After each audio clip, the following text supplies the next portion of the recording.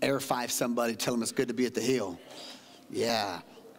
Was anybody else ready for 2021? 6 of us. 6 of us. Man, what a year, huh? I was thinking, man, in 2020, well, Pastor Megan and I have got to hit all the churches, and we got to go to the Arkansas church last month, and got to go to our home church, so to speak, the church that we grew up in ministry-wise in Joplin. And then you guys got Pastor Steve last week. Was that fire or what? Wasn't that so good?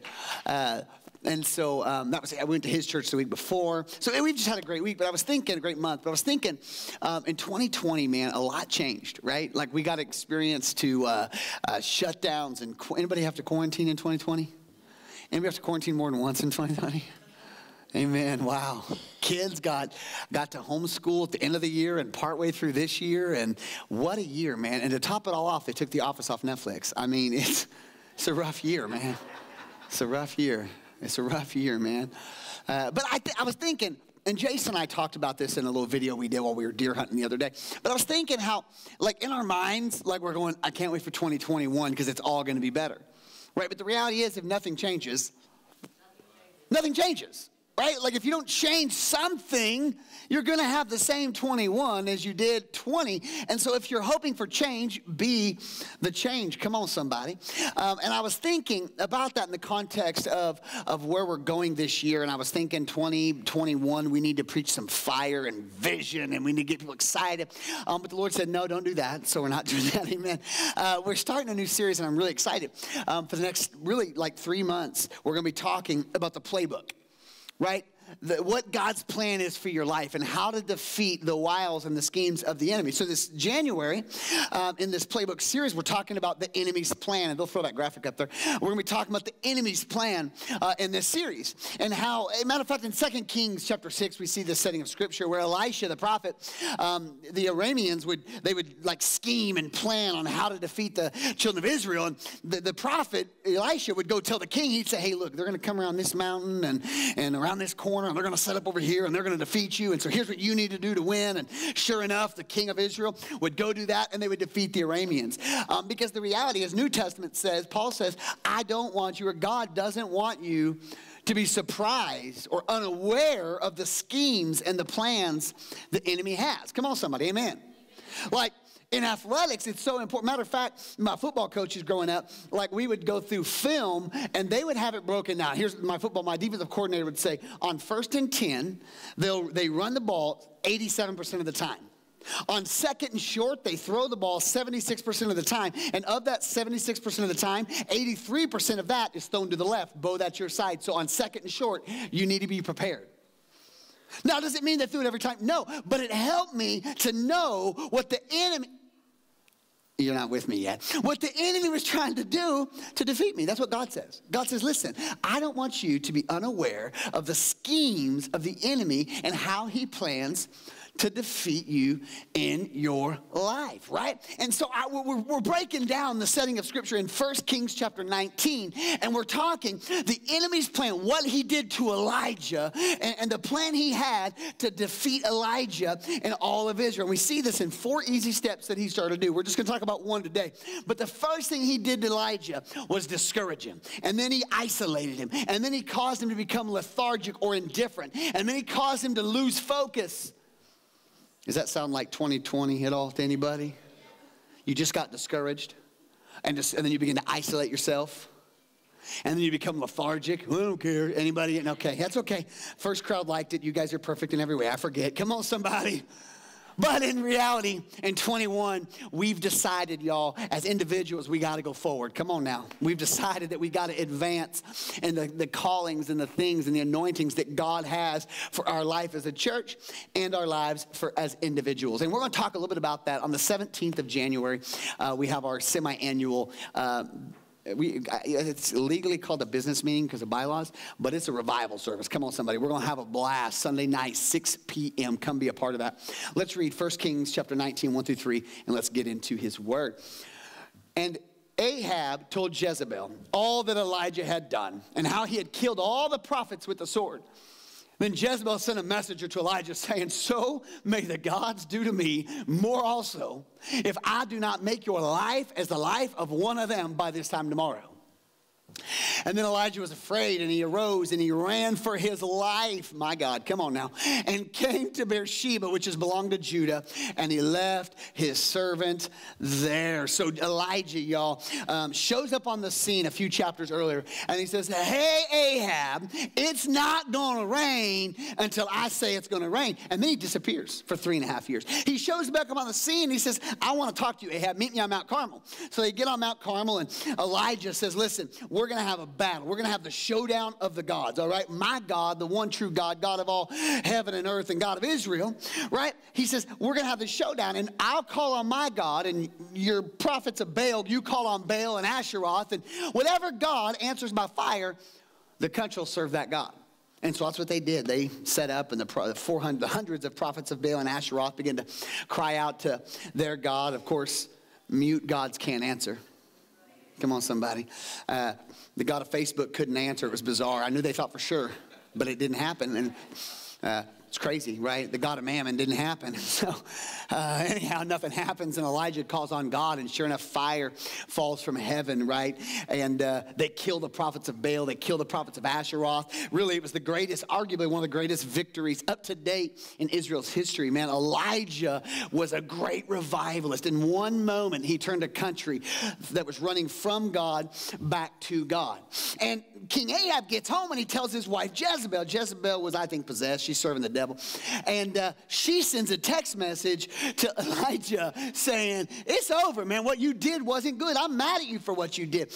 And I was thinking how it doesn't matter how good God has been. We are one text message. We are one sticky note. We are one phone call. We are one email away from discouragement. You know why that is? Because, check it out, that's what the Lord said. He said, son, people's opinions carry too much weight in your life. Oh, God. Woo, come on, somebody. We could just give an altar call there, amen? Because we do. Like we do everything we do, every picture we take, everything we do is for the like or the heart or the share on our social media. It's for someone to be encouraged about what we're doing, right? Really, it's not, we're living our life really not even for happiness, but for the appearance. New Testament says something about this, that they'll have a form of godliness, an appearance of godliness, but deny the power of God that wants to reside in them. Right? Jezebel says, no, I don't like what you did. I'm going to kill you. He just killed hundreds of prophets of Baal and Asheroth.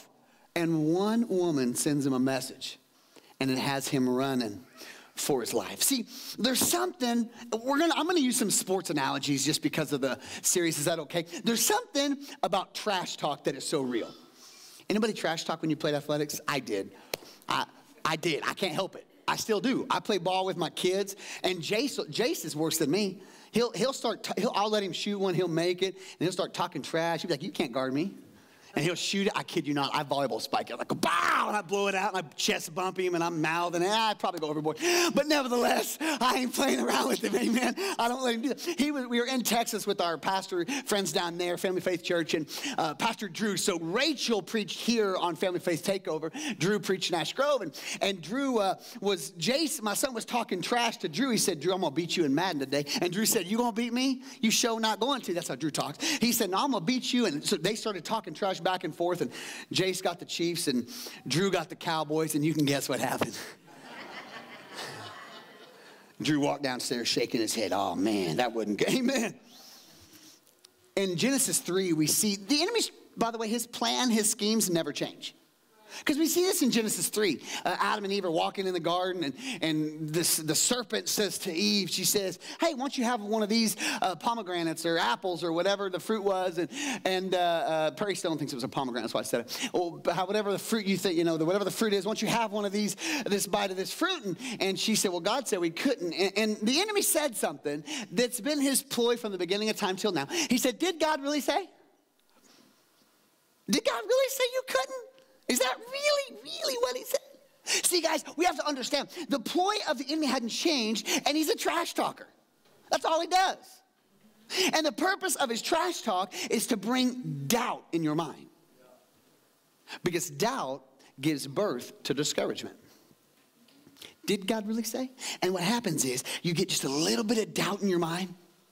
And then you get a little bit of discouragement that starts building up that because you're dwelling on that doubt. And pretty soon you're going, oh man, did God really say that? Well, maybe that was me that thought that. Maybe that was my dream. Maybe that was my idea. Maybe that was my flesh. And oh man, you know what? Maybe I'm not called. And you know what? Maybe I shouldn't take this job. And you know what? Maybe I don't deserve the promotion. And then it goes from there to saying, man, maybe I'm not worthy. Maybe I'm not loved. Maybe God doesn't really care about everything in my life. And that goes to this place that you're like, man, no one notices the things I do. My spouse doesn't seem to care. The pastor, the chair, whoever, my boss, no one seems to notice. No one even cares about me. No one likes me.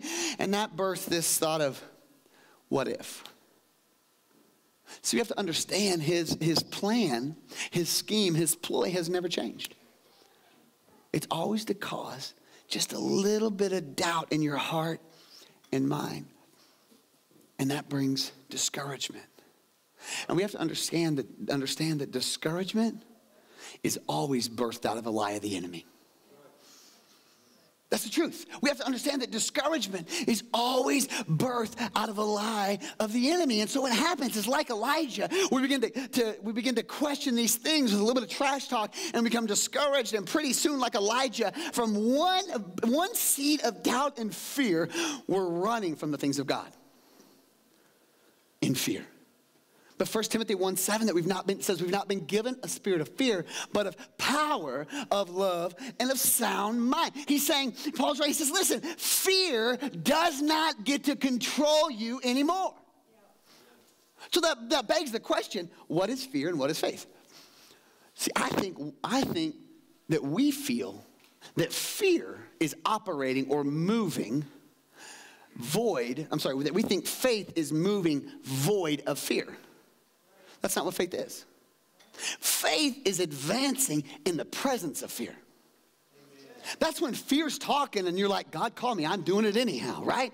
Faith is doing it afraid, quite frankly. Faith is grabbing a sling and a stone while Goliath is talking in the background. Faith is saying, listen, I'll go into the fiery furnace. My God is able, but if not, I'm still going to do what God said. Faith is saying, I know you may throw me in a lion's den, but I'm going to pray anyhow. Faith is operating and doing and obeying the word of God despite what may happen, despite how you feel. That's what faith is. See, as believers, we get to order off of a hidden menu called faith. Right? We get to order off of a hidden menu that no one sees. I was eating at this Mexican restaurant, and they have, out of town, and they have this thing called the Burrito Chicago. And I heard about it, and I said, Ricky, I can't find Burrito Chicago on here. And he said, well, it's not on the menu. See, because of my connection with the owner, my God, I'm going to preach. Because of my connection with the owner, I could order something that would bless me that not everyone had access to. That's what faith is. Faith is ordering something off of a menu that no one else has access to because they don't know it's there, but you do because of your relationship with the owner or the Father. It's crazy, y'all. It's crazy. That's what faith is. So we understand Elijah is in this place of discouragement. So my week one, what we're going to talk about is how to overcome discouragement in your life. So the first thing we have to understand, John 8:44 says the devil is a liar. And he's the father of lies. And everything he says is birthed out, the last line, out of his own character because he's the liar and the father of lies. So we have to understand that discouragement comes in the form of thoughts, and where do these thoughts come from? They come from the devil. Because if they don't align with the word of God, so the basis of understanding that is understanding that that God will never speak something to you that violates his word. His written word and his spoken word will never clash. That's why God will never speak to you, you don't have to tithe. Because he's not going to violate his own word. God will never speak to you, you should go cheat on your spouse. He'll never violate his word for your situation, right? Listen, can I help you? You ain't that special. Come on, somebody. Come on, somebody. You ain't that special to cause him to be a liar. Amen? So we understand that everything he says is true, right? And then we have to understand that everything the enemy says is a lie. So if I understand that the devil is a liar and he's the father of lies, what does that mean? That means the opposite of what he's saying is probably true. But see, sometimes in our lives, and maybe this wasn't you, maybe this was just me. In 2020, it seemed like God was more silent than he was speaking. Anybody? Did anybody feel like, God, are you there? Hello? Are you around? Anybody else? Sometimes, and matter of fact, I'm going to say it like this. Most of the time, God is more silent than he is speaking. Why? Because all he has to do is say one word and it doesn't change. Come on, somebody. But the enemy has to keep talking and talking and talking and talking. Let me give you an example. God said, let there be light. He don't have to say it every day. Light continues to exist because of something he said centuries ago. I need us to understand. So when God said that he had plans for your life, when God said that you would have hope in the future, that joy comes in the morning, when God said you would have life and life abundantly, he doesn't have to keep reiterating something because he already said it. When he said it, he meant it, and when he meant it, he intended to fulfill it. So we're saying, God, don't you care that I'm discouraged? And he said, I already told you I didn't. I'll let you know if I change my mind. But the problem is, we struggle in silence. We've got to learn to be just as good stewards in God's silence as we are his guidance. But we struggle with silence. We struggle when we can't hear him. And maybe not you, but for me, it seems like I often can hear the enemy talking a lot easier than I can hear the Lord. Anybody else struggle with that? I hear these thoughts, man, you're terrible. You are one poor excuse for a husband and a pastor. Hopefully you don't hear that exact thing. You have those thoughts? Why are you even trying? You're a terrible mom. You're a terrible dad. You're a terrible employee. You're a terrible brother. You hear those thoughts? See, it's funny because those thoughts are so much easier to hear. But when I understand that the devil is a liar and the father of lies, what can I, and every time he's speaking, he's lying, what can I know? The opposite is true. So when the devil says, you're horrible, I'm like, thank you, Jesus. He's lying. That means I'm good. Come on, somebody. When I have a thought that says, you're not worthy, oh my God, I am made worthy. Come on, somebody, by the blood of the Lamb. See, when I have a thought that says, I can't, I get excited because if the devil's saying I can't, he must know there's something in me. Come on, somebody, that can't. When the enemy says you won't, I get excited because I know if he's saying I won't, the opposite is true, and it must mean I'm about going to. Come on now. When the enemy says you aren't, all of a sudden I get pumped up because if he's saying I aren't, I know that I am. See, sometimes it's really hard to hear God, and sometimes it's really easy to hear the enemy. So sometimes this is horrible probably. I'm not saying this is a best practice, but sometimes I don't shut him up. Because I'm like, if he's speaking, he's lying. And he's probably prophesying about my destiny. See, we have to understand the basis of discouragement is birthed out of lies. And the devil is a liar. He's the father of lies, and he only speaks out of his own nature and character. So if he's lying about my future, then the opposite must be true. Come on, somebody. We see this in 1 Samuel chapter 30. David is, he's done a lot of really good stuff. And at this point, he's a mercenary. And him and these guys that were completely broken, they were discouraged, in debt, they were a bunch of nobodies. He took them and trained them and made them these great, mighty men, the Bible calls them. And he made them wealthy, and they got married and had kids, and they're all at war, and they come back, and Ziklag, where they were living, was completely burned with fire. Their women were stolen, their children were stolen, and their stuff was stolen. And probably in 2020, some of us lost, and it said wives, it's referencing relationships. It said children, it's referencing legacy and future. It's referencing all their stuff, is referencing stability. In 2020, some of us probably feel like we've lost some of those things. That we've had some relationships stolen, some legacy stolen, some future stolen, some stability stolen. And then these guys that he poured his life into start talking about killing him. So now the people that he's literally given his life to are turning their backs on him. And you know what he did? He said, okay, All right, call the prayer line. I need encouragement. He said, no, you know what? Nope. He got it and said, listen, guys, we are going to be a people of encouragement. We're not going to talk bad about one another. He said, Abathar, the priest. He said, Abathar, bring me the linen ephod. He didn't ask someone to pray for him or pray with him.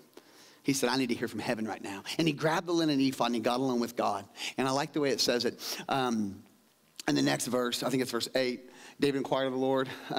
Verse 9, that's okay. It says in, I think it's NIV, it says inquired of the Lord. But in the NIV it says, David encouraged himself in the Lord. Verse 6, put up verse 6. Did I miss it? David was greatly successful for the people that spoke of stoning him because of all the people were bitter in their soul, each of his sons and daughters. So David strengthened himself in the Lord, his God. I love it. Because sometimes in your life when you are discouraged, it doesn't matter what people say. It isn't enough. It doesn't matter what your family, sometimes what you need is not for someone else to encourage you. Sometimes what you need is to learn to encourage yourself in the Lord. And that is declaring what his word says over your life. David said, okay, when I was a boy, you called me out of the field. You anointed me and said you're going to be king of the nation. And I'm not king yet. And you don't lie. You're not the father of lies. If you said it, you meant it and you mean to fulfill it. So you said it and I'm not living it yet. So it may look like the end, but baby, it's just the beginning because you're not a man that you can lie. So God, it may look bad. This is what David was saying. But I know you mean to fulfill everything you spoke over my life. And David began to encourage himself in the Lord. The struggle we face as human beings is we don't know how to encourage ourselves in the Lord anymore because we don't know what he said. Can I help you? Can we get awkward? Can we get awkward? No one said yes. But no one said no, so that's permission. We're going to learn for the next few seconds how to encourage ourselves in the Lord. That means I'm not going to preach and I'm not even going to talk loud. I'm going to turn my mic off for about 10 seconds. But don't worry, it's not over yet. Come on, somebody.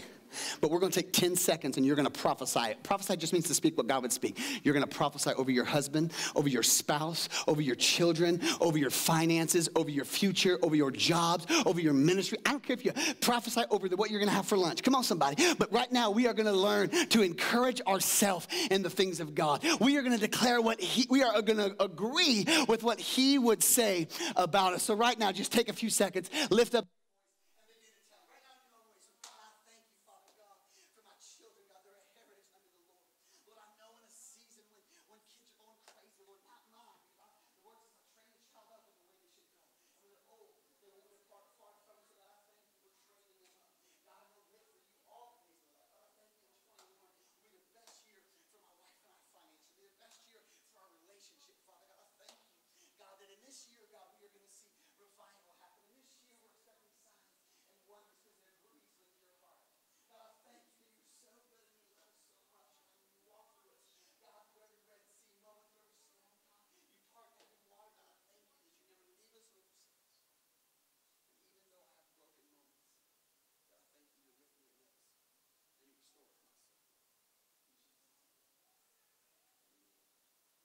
Come on, somebody.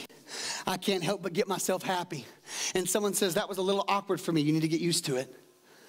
You need to get used to it. Because rarely do people call me to encourage me. Woo, go ahead. I learned to encourage myself in the Lord. Anybody else? So can I help you? Practice that. Practice that.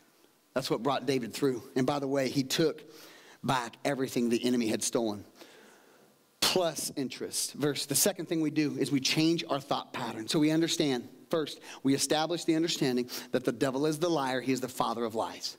And the second thing we have to do is change our thought pattern. Philippians chapter 4, Philippians 4, 6 through 9. I'm reading it in the Message version because I think it's cool. It says, don't fret or worry. Instead of worrying, pray. You read that? Did you read that like I read that? Here's what we say. Listen, I'm going to fret and worry. Instead of praying, I'm going to worry.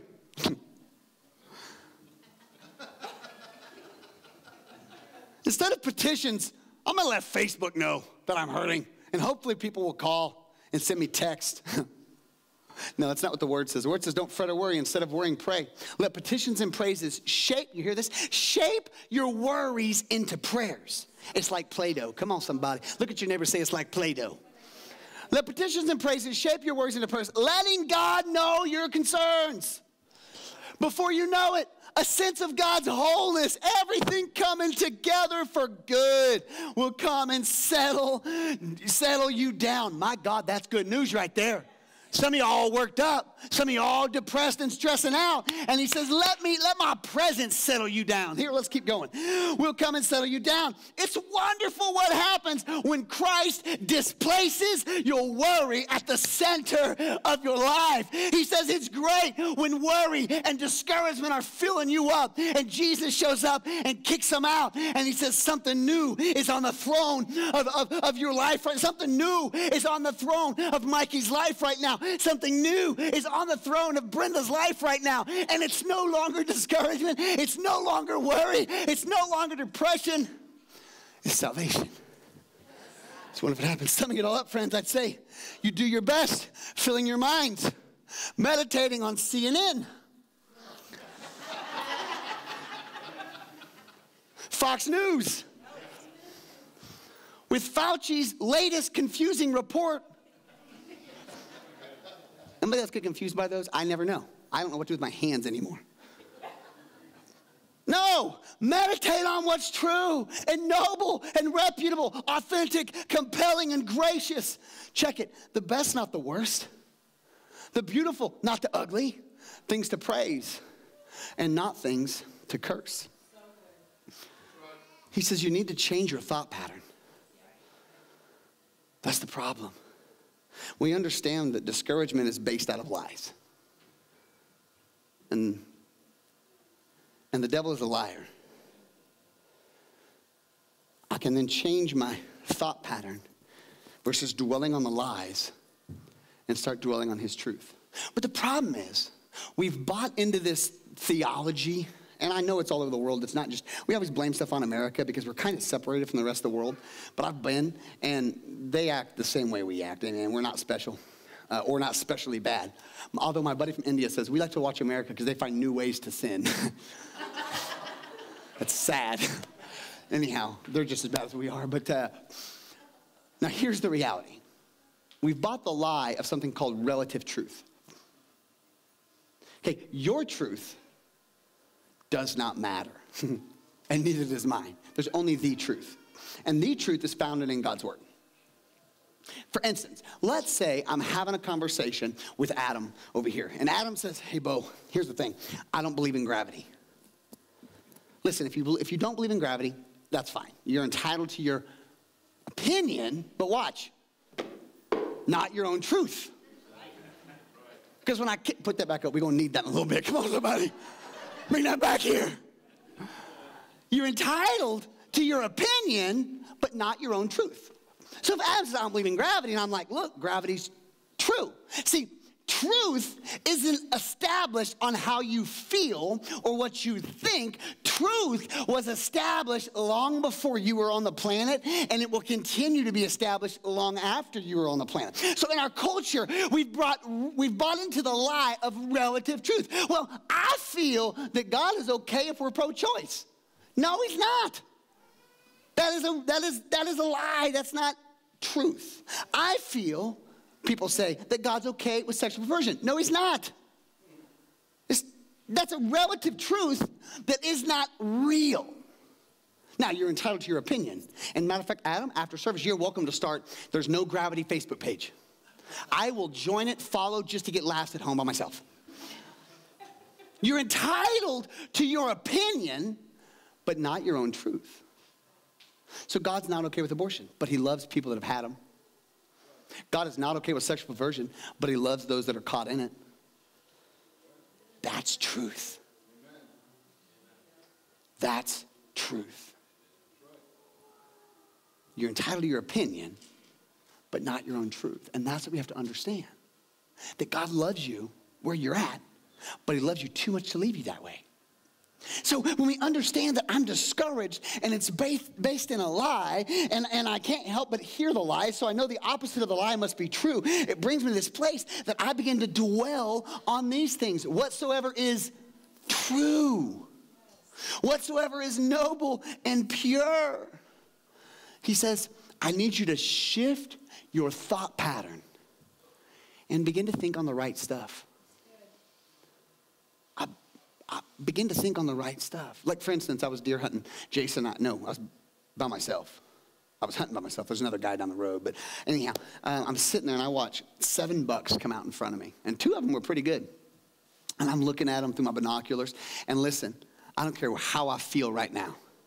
When I think about just God's creation, and it was cold and you could see your breath, but I'm all snuggly in my camo. Come on, somebody.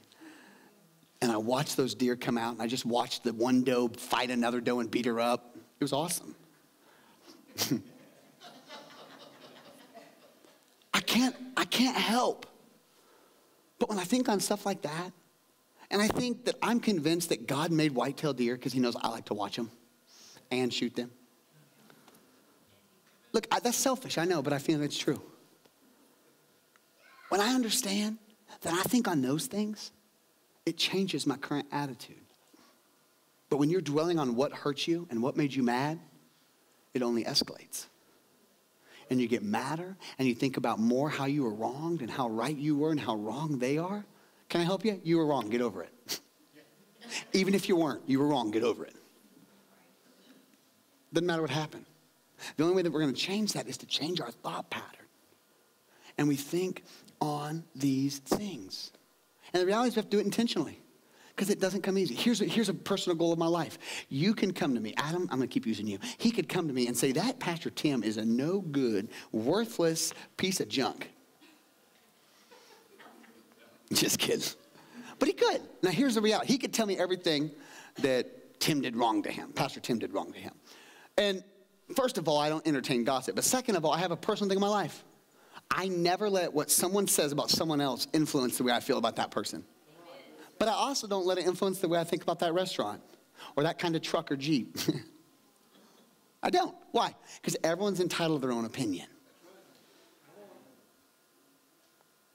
I don't let what other people say about politics influence the way God showed me to vote. Are you with me? See, the problem in our culture is we've bought into this scheme of the devil that if you're mad at them, I should be mad at them too. No, you shouldn't. Are we getting it today? And we only do that if we understand that discouragement is birthed out of lies and the devil is a liar, and I need to change my thoughts from what he's lying about to the truth of what God says. And that brings us to the next point in the process. And the next point in the process is turn your pouting into praising. Amen. Now, anybody like to pout? We all like to pout. Yeah, I like to pout every now and then. I do. Feels good, right? You guys never? No? Okay. Benny likes to pout every morning. Amen? We just let him do his thing, get his cereal, and then he's happy. Amen? No, there's something about us that likes to pout for a moment. It's okay to pout for a moment. But don't let a moment become a month. But that's what happens in our life. We start pouting. And pouting. But we don't change anything and pout. And we start dwelling on the wrong things, and we pout some more. And we heard the lie of the enemy, but it felt right with our emotions. So I'm going to assume that identity, even though Christ saved you from that identity. We're going to assume that identity, and we pout some more. And pretty soon, a moment of pouting turned into a month of pouting, and that's turned into 2020, a year of pouting. To a place, and we see this in Elijah. We see what Elijah did next, and we'll talk about this next week. But Elijah then isolated himself from humanity and the body of Christ. That's what pouting will do. That's what pouting will do. But Psalm 22 says it like this: I inhabit the praises of Israel. That word praises are seven words for praise in the Old Testament. And specifically this one is the word Tehillah. And it literally is giving God glory for your story. It's your testimony of praise. Notice he says, he does show up when we corporately praise, but that's not what he says. We can't use that scripture to validate that experience. That scripture is specifically talking about Tehillah praise. He shows up when you are thanking God for what he's done in your life. How do I overcome discouragement? I understand the devil's a liar. I think on these things. And when I start thinking on these things, I start praising him for that. Uh-oh. When I start thinking on the deer and how cool it was to see them, honest to God, I just start thanking him. God, I thank you for deer. And Lord, I thank you for the deer that I've been able to harvest and the meat they've provided and the art they are on my wall. Come on, somebody. And I start thinking on these things, and then I start praising him for that. And I continue praising him. I start thanking him for my family and a wife that allows me to deer hunt and my kids that like to do it with me. And I start praising him for where I live in the country. Come on, somebody. And all of a sudden, I'm praising him for my dad and my mama and my aunt and my uncle and people in the church and my finances. And I start finding reasons to praise him. See, it all started with understanding the devil is a liar. I think on these things. I praise him for that. And the next thing that happens in this process is we go from Tehillah praise to another type of praise called Hallel praise. It's hilarious praise. I call it prophetic praise. So we start thanking him. We understand he's a liar. We think on these things. We praise him for that. And pretty soon we're prophesying over a battle that we've yet to face and fight. So I'm struggling. I understand the devil's a liar. He says I ain't going to make it, then I already have. Here's what God says. I start thinking on the word of God. I start praising him for how he's brought me through before. And pretty soon I'm speaking to the Red Sea. And I'm telling it has to part. I'm speaking to the Sea of Galilee, and I'm saying, oh, there's a storm raging. You have to be still, or I'm walking across on top of you. But God called me to go to the other side, and can't nothing hold me back or stop me from doing what God's called me to do. That, guys, is prophesying. It's understanding that the devil's a liar. I'm going to think on these things. I'm going to praise him for that. And I'm going to prophesy to the storm or to the battle. A few years ago, several years ago, I was going to speak, probably 10 years ago. I was going to speak at a jail, and I was showing up, and I was discouraged. You guys probably don't think I get discouraged because I'm a happy person. I get discouraged a lot. I just don't allow it to shape me. I don't allow it to shape my attitude. But that's where we struggle. Because we have an emotion. We think that emotion is an identity. So I walked through this process. I encouraged myself in the Lord. And I said, you know what, devil? You trying to discourage me? That must mean there's something incredible around the corner that I'm going to win. Come on, somebody. That must mean there's something amazing. And here's the reality. I refuse to lose a battle that I ain't yet to fight because I refuse to deal with my emotions that I'm feeling today. So I said, I'm going to go to that jail. I don't want to. What I want to do is quit and go do something else, amen, or anything else. But no, discouragement does not dictate my future. See, Elijah, and we see this, and we'll see this in the weeks to come, but he allowed discouragement to dictate his current stance. But it was cool because at the end, what the enemy used to discourage Elijah, raptured Elijah. Elijah got raptured out of this earth. It's really foreshadowing of the rapture of the church soon and very soon. And what the enemy used to discourage David, deployed David to become the king of all Israel.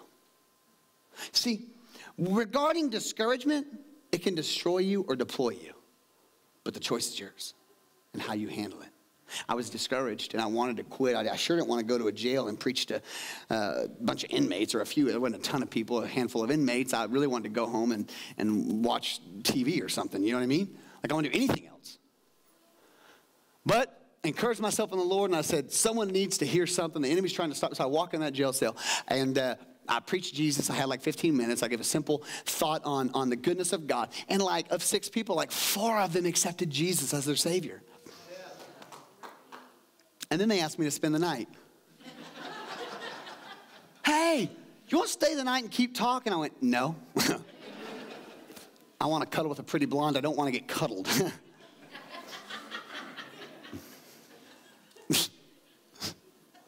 It's the gospel. Nope, I'm going home.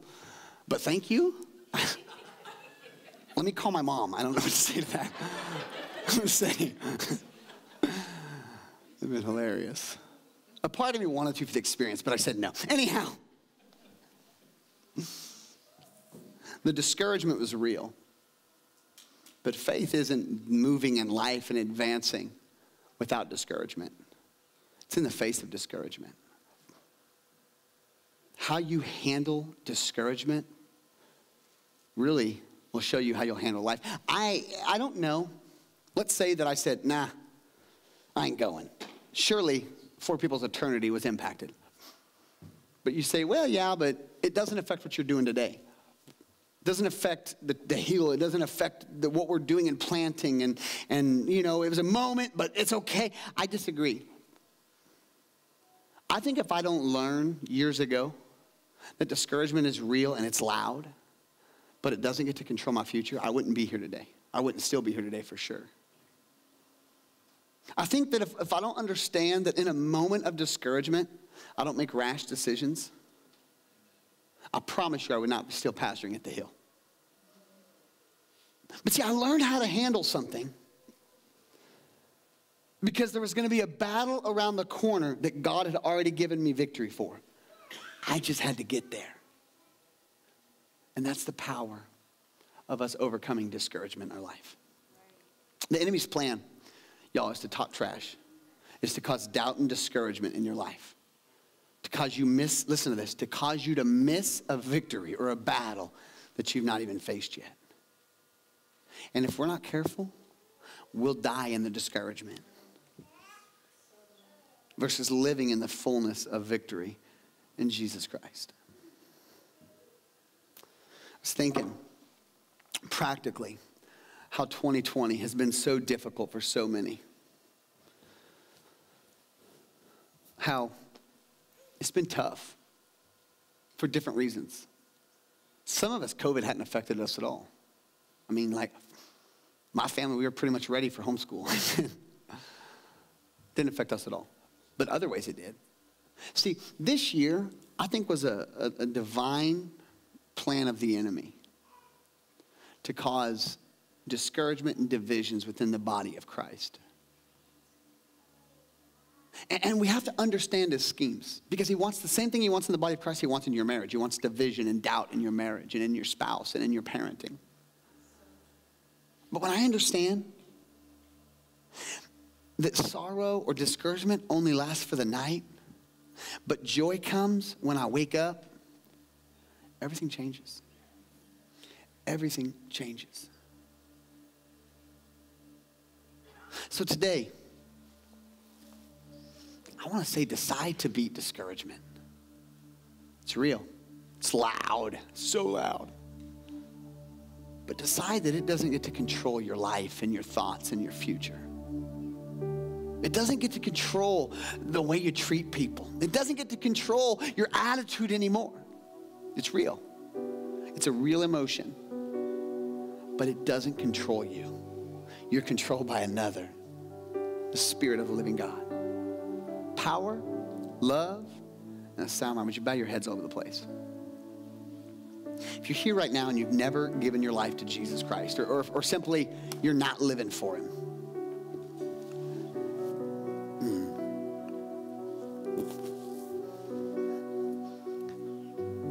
you're not serving him, and you're ready. You're ready to surrender your heart and say, Jesus, you can have every part of me. When I count to 3, I just want you to stick your hand up in the air. Here we go. 1, 2, 3. Anybody here?